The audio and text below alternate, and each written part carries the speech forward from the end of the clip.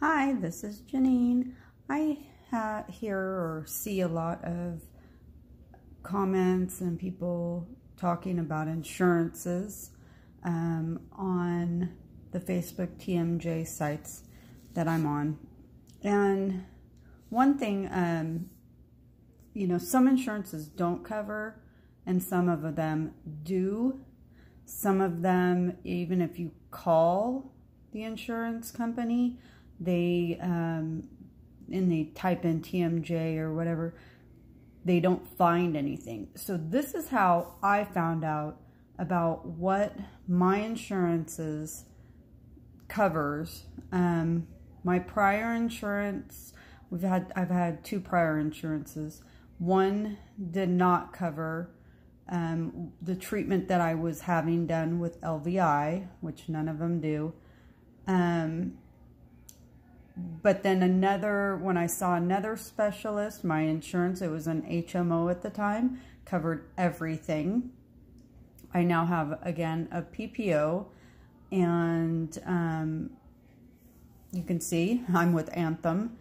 And for this policy that we have, I have gotten a lot of my treatment covered, and some of the things that I started doing, that I started learning about, that I'm going to share here. So on each website, your insurance will have what is called a guideline, a clinical guideline.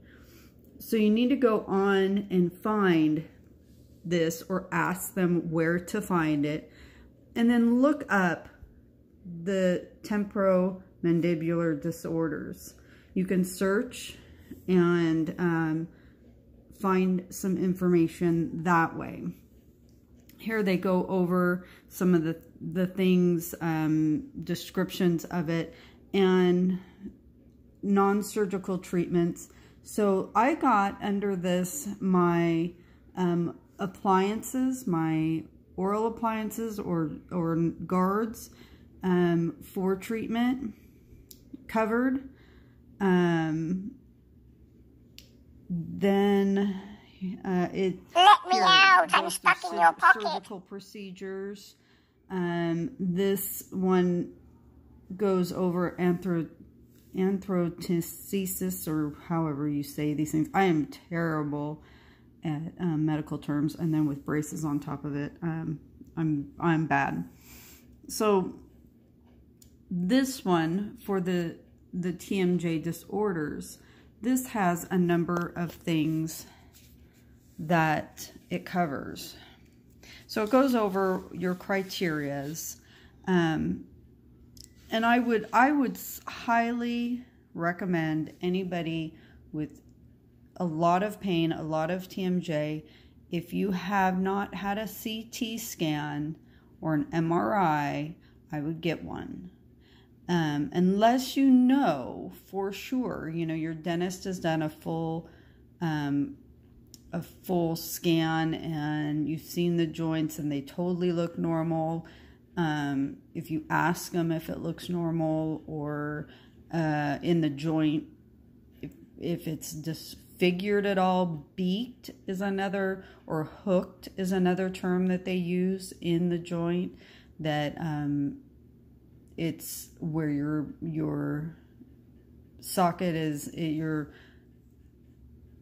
it's become deformed. Your bones become deformed. They can also tell sometimes a little bit if there's still active arthritis or if there's arthritis in your joint. So if you're continuing to have pain, and it's not just muscular, you have clicking, bad clicking, or you can't open your mouth very far. That's what I'm got going on. My discs are displaced, and one's torn, so they don't retract. So what you hear when you hear the clicking, it's the disc going in and out. There's YouTube videos that you can see on that, and that's the disc going in and out. And mine do not go in and out, so I can only open my mouth that wide, if you stick your fingers in your mouth. That's as far as I can open my mouth because they're displaced. They're in front. My jaw cannot open normally. But back to the guideline. Okay, so that was the MRI diagnosed that they were torn, they're displaced, and the MRI is looking for, or is better for, tissues. So your discs, your muscles, if there's say you have a cyst in there or a tumor or something like that, it does those things better.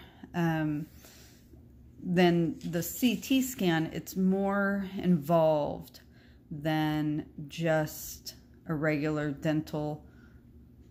It's a more involved x-ray, and they measure your opening. They'll measure it they'll take photos of your mouth open, closed, all these different stuff. And same thing with the MRI, you have to do them with your mouth open and closed. But here, also back to the insurance, here they have all the codes and your medical codes.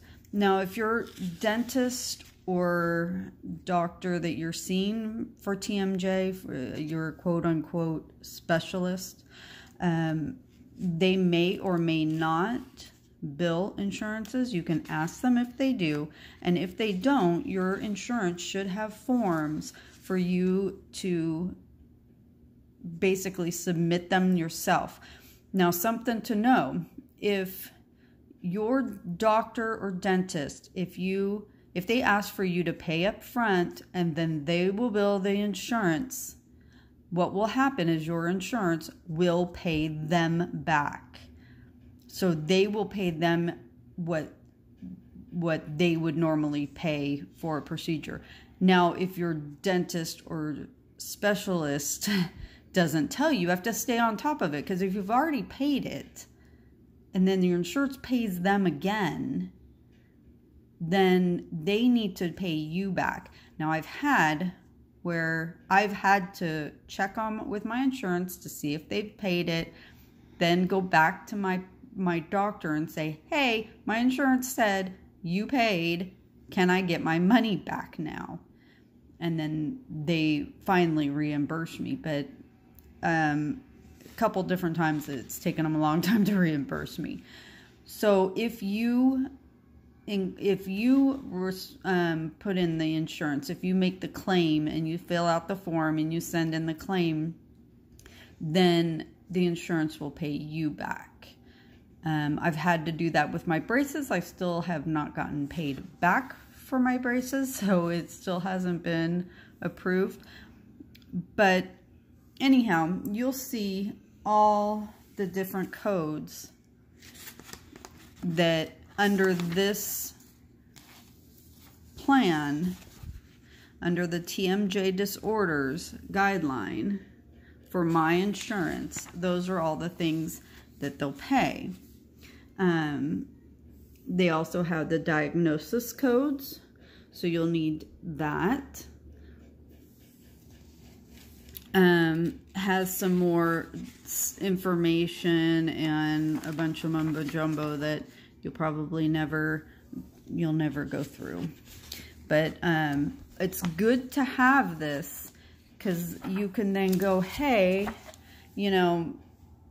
what procedure does my doctor want me to have?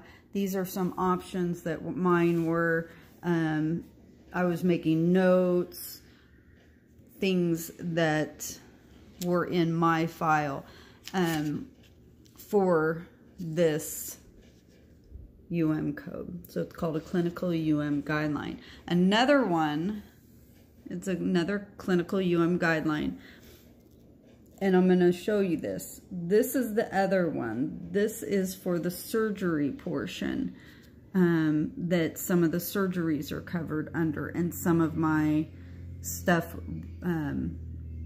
that I'm having to deal with will probably be covered under this. So look up that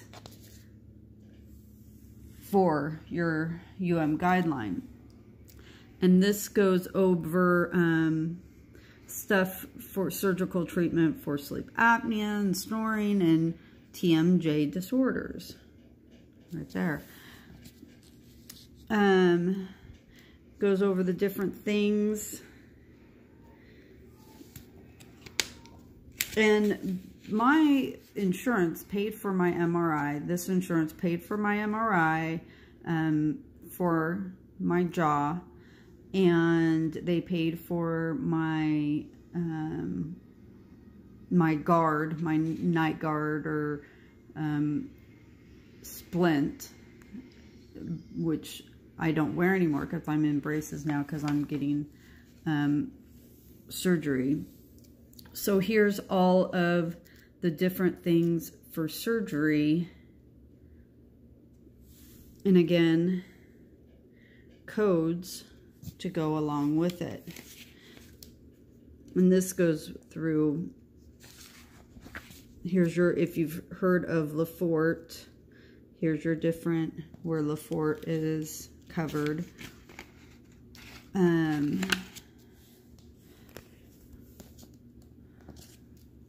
Yeah, turn the pages here. So here's your different, bunch of different codes. If they ask for whatever code. Now, most of your doctors will do this. You know, especially if you're in a position like I'm in, where I'm getting my joints replaced. They will do all this for you because most likely your doctor will, or the insurance will probably not want to pay something, or your doctor will have to make a case for you if your case isn't as straightforward. So here's just a bunch of information again for your insurances and how to get some stuff paid, or if you don't know if they pay it, or you want to find out what exactly they pay, what their guideline is, what you have to have in order to get a procedure done. You know, there's certain things like in the TMJ one, you have to have both of these following things, or 2 out of these 4 following things that you have to have in order to get it covered. So those are the kind of things that you want to look into prior, or to let yourself become educated on your insurance. I hope this helped. I hope this helps for somebody who is thinking their insurance doesn't pay for it, that their insurance might pay for it.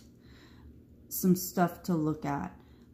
Again, I encourage you, if you haven't already talked to your general practice doctor, ask them. Sometimes they know people that are in the field of on the medical side for TMJ. You can ask them about it. Go to them with some of your issues. There's so many issues that are connected with the TMJ. You know, it could be that you're muscular. It could be something else. So really become educated on your particular disorder, what and why you're having it, and what you can do through your insurance to cover it. Most dental, I don't think any dental actually cover anything to do with TMJ. I mean, I think I even wanted to get a night guard at night from my dentist that was just for grinding or something like that. They wouldn't pay for that. At the time, I didn't know to do this and to look and see if my medical insurance would pay for it. And I think that was the same insurance that later on, I found out that they would have paid for it, or the next insurance after that. So anyhow, something to look into, something to know, something to ask questions on. A lot of this you can get online.